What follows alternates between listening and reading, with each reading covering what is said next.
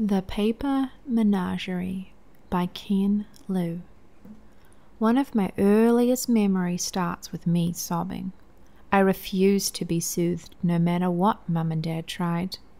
Dad gave up and left the bedroom, but Mum took me into the kitchen and sat me down at the breakfast table.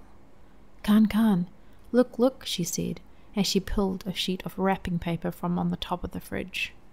For years, Mum carefully sliced open the wrappings around Christmas gifts and saved them on the top of the fridge in a thick stack.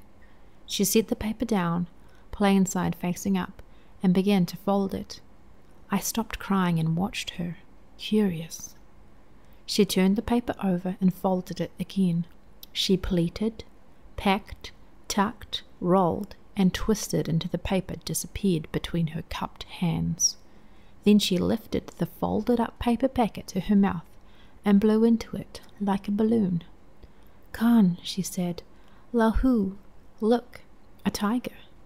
She put her hands down on the table and let go. A little paper tiger stood on the table, the size of two fists placed together. The skin of the tiger was the pattern of the wrapping paper, white background with red candy canes and green Christmas trees. I reached out to Mum's creation. Its tail twitched, and it pounced playfully at my finger. Rasa, it growled, the sound somewhere between a cat and rustling newspapers. I laughed, startled, and stroked its back with my index finger. The paper tiger vibrated under my finger, purring. Sin shi, Mum said. This is called origami. I didn't know this at the time, but Mum's breath was special. She breathed into her paper animals so that they shared her breath, and thus moved with her life. This was her magic. Dad had picked Mum out of a catalogue. One time when I was in high school, I asked Dad about the details. He was trying to get me to speak to Mum again. He had signed up for the introduction service back in the spring of 1973. Flipping through the pages steadily, he had spent no more than a few seconds on each page until he saw the picture of Mum. I've never seen this picture. Dad described it. Mum was sitting in a chair, her side to the camera, wearing a tight green silk cheongsam. Her head was turned to the camera so that her long black hair was draped artfully over her chest and shoulder. She looked out at him with the eyes of a calm child. That was the last page of the catalogue I saw, he said. The catalogue said she was 18 and loved to dance and spoke good English because she was from Hong Kong. None of these facts turned out to be true. He wrote to her and the company passed messages back and forth. Finally, he flew to Hong Kong to meet her. The people at the company had been writing her responses. She didn't know any English other than hello and goodbye. What kind of woman puts herself into a catalogue so that she can be bought? The high school me thought I knew so much about everything. Contempt felt good, like wine. Instead of storming into the office to demand his money back, he paid a waitress at the hotel restaurant to translate for them. She would look at me, her eyes halfway between scared and hopeful, while I spoke, and when the girl began translating what I said, she'd start to smile slowly. He flew back to Connecticut and began to apply for the papers for her to come to him. I was born a year later, in the year of the tiger. At my request, Mum also made a goat, a deer, and a water buffalo out of the wrapping paper. They would run around the living room while Lahu chased after them, growling. When he caught them, he would press down until the air went out of them and they became just flat, folded-up pieces of paper. I would then have to blow into them to reinflate them so that they could run around some more. Sometimes the animals got into trouble. Once, the water buffalo jumped into a dish of soy sauce on the table at dinner. He wanted to wallow, like a real water buffalo. I picked him out quickly, but the capillary action had already pulled the dark liquid high into his legs. The sore, softened legs would not hold him up, and he collapsed onto the table. I dried him out in the sun, but his legs became crooked after that, and he ran around with a limp. Mum eventually wrapped his legs in saran wrap so that he could wallow to his heart's content. Just not in the soy sauce.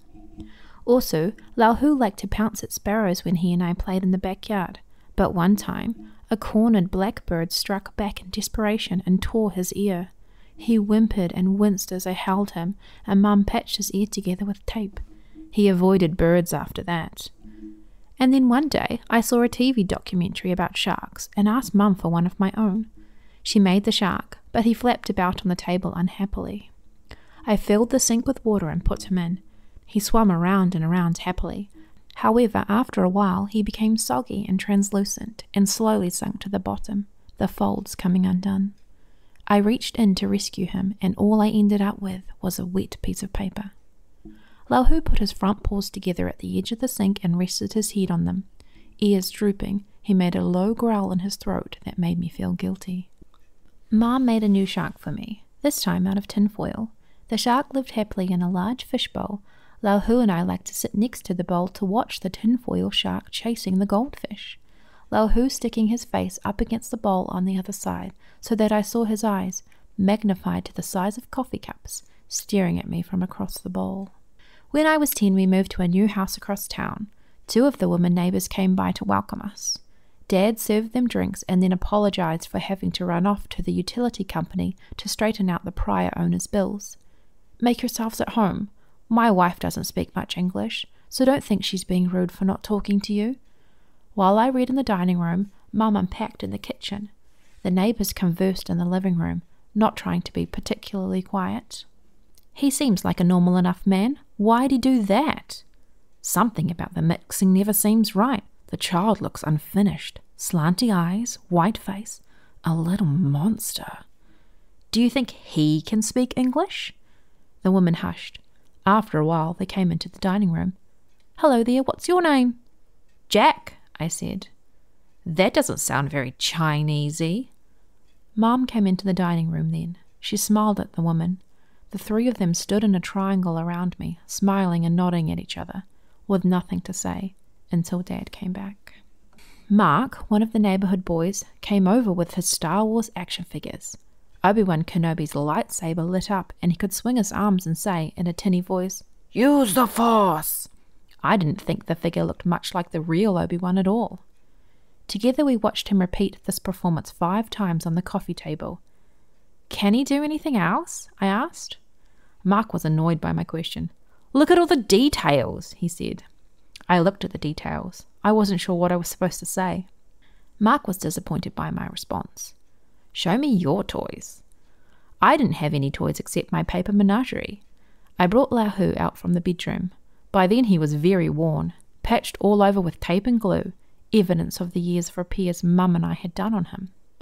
He was no longer as nimble and sure-footed as before. I sat him down on the coffee table. I could hear the skittering steps of the other animals behind in the hallway, timidly peeking into the living room. Zhao Lau Hu, I said, and stopped. I switched to English. This is Tiger. Cautiously, Lau Hu strode up and purred at Mark, sniffing his hands. Mark examined the Christmas wrap pattern of Lau Hu's skin. That doesn't look like a tiger at all. Your mum makes toys for you from trash? I had never thought of Lau Hu as trash, but looking at him now, he was really just a piece of wrapping paper. Mark pushed Obi-Wan's head again. The lightsaber flashed, and he moved his arms up and down. Use the Force! Lau Hu turned and pounced, knocking the plastic figure off the table. It hit the floor and broke, and Obi-Wan's head rolled under the couch. Lau Hu laughed. I joined him. Mark punched me hard. This was very expensive. You can't even find him in the stores now. It probably cost more than what your dad paid for your mom. I stumbled and fell to the floor. Lau Hu growled and leapt at Mark's face. Mark screamed, more out of fear and surprise than pain. Lau Hu was only made of paper after all. Mark grabbed Lau Hu and his snarl was choked off as Mark crumpled him in his hands and tore him in half. He balled up the 2 pieces of paper and threw them at me. Here's your stupid, cheap Chinese garbage! After Mark left, I spent a long time trying, without success, to tape together the pieces, smooth out the paper, and follow the creases to refold Lau Hu. Slowly, the other animals came into the living room and gathered around us, me and the torn wrapping paper that used to be Lau Hu. My fight with Mark didn't end here. Mark was popular at school. I never want to think about those 2 weeks that followed. I came home that Friday at the end of the 2 weeks. Xin Xiao Hung Ma? Mum asked. How was school? I said nothing and went to the bathroom. I looked into the mirror. I look nothing like her. Nothing. At dinner, I asked Dad, "Do I have a chink face?" Dad put down his chopsticks. Even though I had never told him what happened in school, he seemed to understand. He closed his eyes and rubbed the bridge of his nose. "No, you don't." Mum looked at Dad, not understanding. She looked back at me. "So shall chink? What does chink mean?" "English," I said. "Speak English." She tried. "What happened?" I pushed the chopsticks in the bowl before me away. Stir-fried green peppers with 5-spice beef. "We should eat American food." Dad tried to reason. "A lot of families cook Chinese sometimes." "We are not other families." I looked at him. "Other families don't have mums who don't belong." He looked away, and then he put a hand on Mum's shoulder. "I'll get you a cookbook." Mum turned to me. "Bu hao shi? The food doesn't taste good?" "English," I said, raising my voice. "Speak English." Mum reached out to touch my forehead, feeling for my temperature. "Fashula? Do you have a temperature?" I brushed her hand away. "I'm fine. Speak English," I was shouting. "Speak English to him," Dad said to Mum. "You knew this was going to happen someday. What did you expect?" Mum dropped her hands to her sides. She sat, looking from Dad to me, and back to Dad again. She tried to speak, stopped, and tried again, and stopped again. "You have to," Dad said. "I've been too easy on you. Jack needs to fit in." Mum looked at him. "If I say love, I feel here," she pointed to her lips. "If I say oh, I feel here," she put her hand over her heart. Dad shook his head. "You are in America." Mum hunched down in her seat, looking like the water buffalo and when Lao Hu used to pounce on him and squeeze the life out of him. "And I want some real toys." Dad bought me a full set of Star Wars action figures. I gave the Obi-Wan Kenobi to Mark. I packed the paper menagerie in a large shoebox and put it under the bed. The next morning, the animals had escaped and taken over their favourite old spots in my room. I caught them all and put them back into the shoebox, taping the lid shut. But the animals made so much noise in the box that I finally shoved it into the corner of the attic, as far away from my room as possible. If Mom spoke Chinese to me, I refused to answer her. After a while, she tried to use more English, but her accent and broken sentences embarrassed me. I tried to correct her. Eventually, she stopped speaking altogether if I was around. Mom began to mime things if she needed to let me know something. She tried to hug me the way she saw American mothers do on TV. I thought her movements exaggerated, uncertain, ridiculous, and graceless. She saw that I was annoyed and stopped. "You shouldn't treat your mother that way," Dad said. But he couldn't look me in the eyes as he said it. Deep in his heart, he must have realized that it was a mistake to have tried to take a Chinese peasant girl and expect her to fit into the suburbs of Connecticut. Mom learned to cook American style. I played video games and studied French. Every once in a while, I would see her at the kitchen table studying the plain side of a sheet of wrapping paper. Later, a new paper animal would appear on my nightstand and try to cuddle up to me.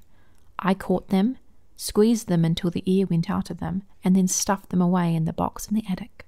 Mom finally stopped making the animals when I was in high school.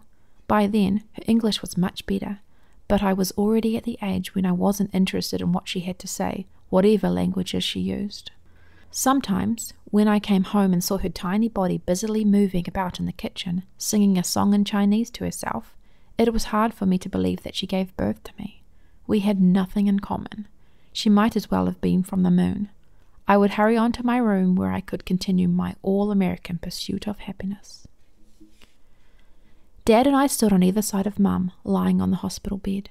She was not yet even 40, but she looked much older. For years she had refused to go to the doctor for the pain inside her that she said was no big deal.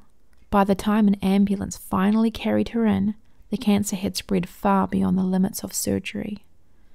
My mind was not in the room. It was the middle of the on-campus recruiting season, and I was focused on resumes, transcripts, and strategically constructed interview schedules. I schemed about how to lie to the corporate recruiters most effectively so that they'd offer to buy me. I understood intellectually that it was terrible to think about this while my mother lay dying, but that understanding didn't mean I could change how I felt. She was conscious. Dad held her left hand with both of his own. He leaned down to kiss her forehead. He seemed weak and old in a way that startled me. I realized that I knew almost as little about Dad as I did about Mom. Mom smiled at him. "I'm fine." She turned to me, still smiling. "I know you have to go back to school." Her voice was very weak, and it was difficult to hear her over the hum of the machines hooked up to her. "Go. Don't worry about me. This is not a big deal. Just do well in school." I reached out to touch her hand, because I thought that was what I was supposed to do. I was relieved. I was already thinking about the flight back and the bright California sunshine. She whispered something to Dad. He nodded and left the room. "Jack, if—" She was caught up in a fit of coughing and could not speak for some time. "If I don't make it, don't be too sad and hurt your health. Focus on your life. Just keep the box that you have in the attic with you, and every year at King Ming, you take it out and think about me. I'll be with you always." King Ming was a Chinese festival for the dead. When I was very young, Mom used to write a letter on King Ming to her dead parents back in China, telling them the good news about the past year of her life in America. She would read the letter out loud to me, and if I made a comment, she would write it down in the letter too. Then she would fold the paper into a crane and release it facing west. We would then watch it as the crane flapped its crisp wings on its long journey west, towards the Pacific, towards China, and towards the graves of Mum's family. It had been many years since I last did that with her. "I don't know anything about the Chinese calendar," I said. "Just rest, Mum. Just keep that box with you and open it once in a while. Just open—" She began to cough again. "It's okay, Mum." I stroked her arm awkwardly. "Hazu, Mummy, I need—" Her cough took over. "Son, Mum loves you." An image from years ago flashed into my memory. Mum saying "oh" and putting her hand over her heart. "All right, Mum, stop talking." Dad came back and I said that I needed to get to the airport early because I didn't want to miss my flight. She died when my plane was somewhere over Nevada. Dad aged rapidly after Mum died. The house was too big for him and it had to be sold. My girlfriend Susan and I went to help him pack and clean the place.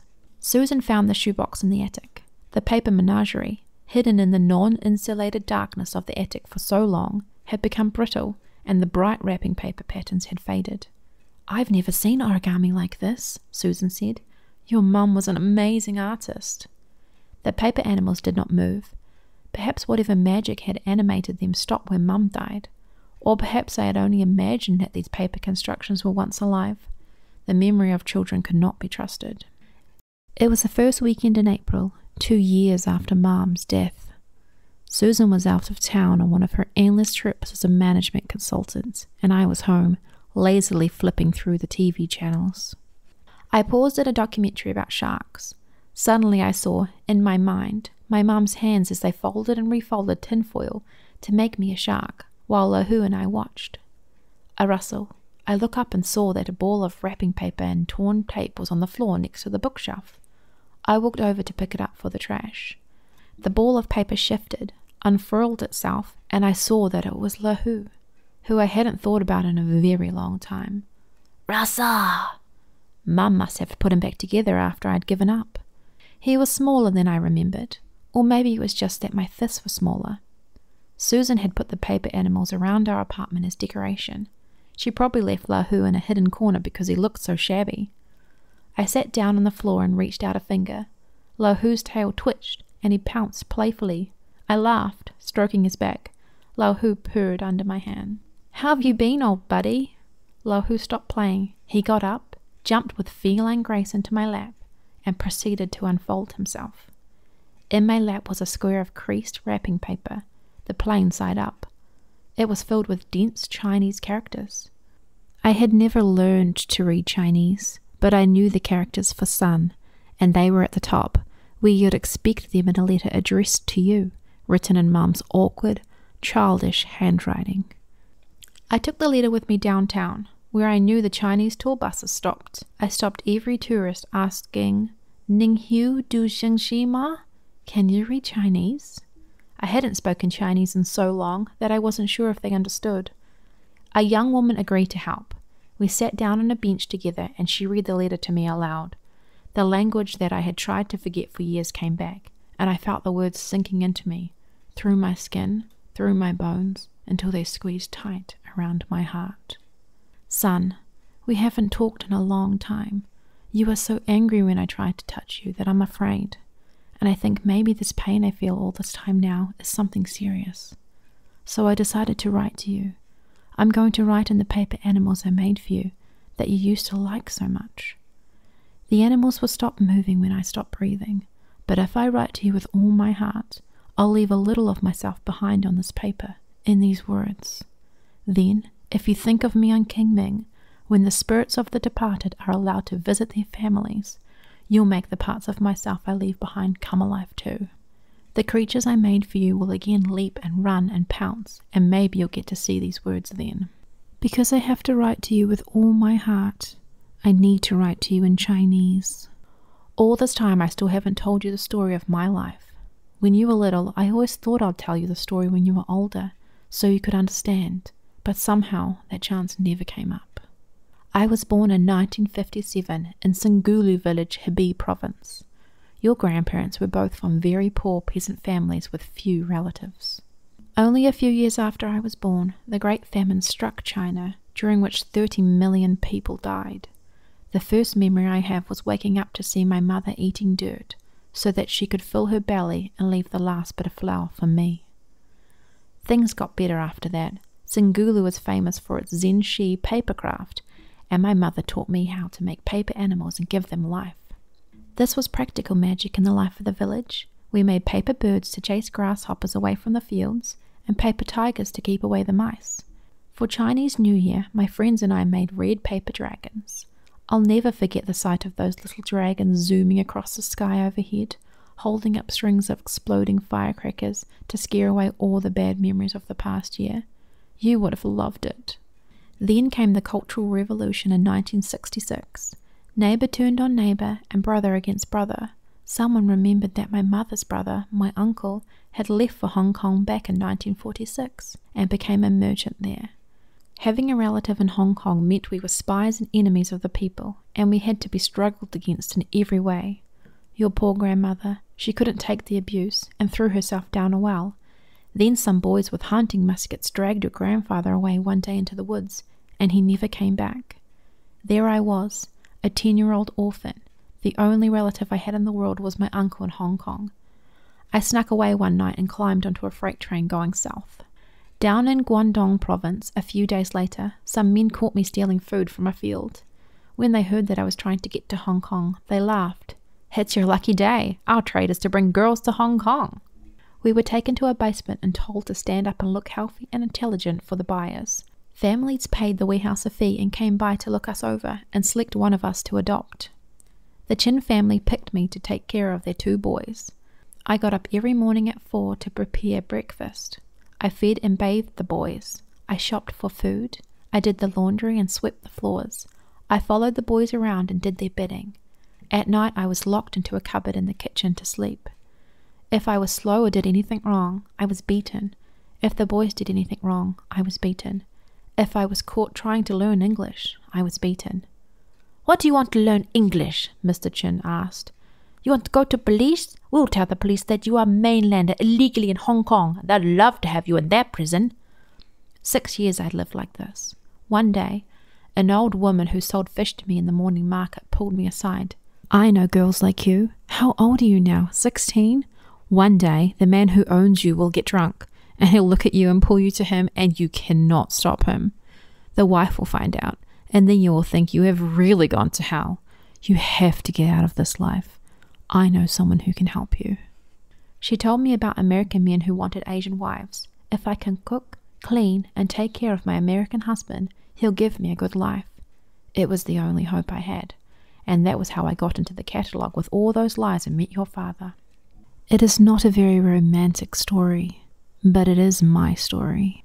In the suburbs of Connecticut, I was lonely. Your father was kind and gentle with me, and I was very grateful for him, but no one understood me, and I understood nothing. But then you were born. I was so happy when I looked into your face and saw shades of my mother, my father, and myself.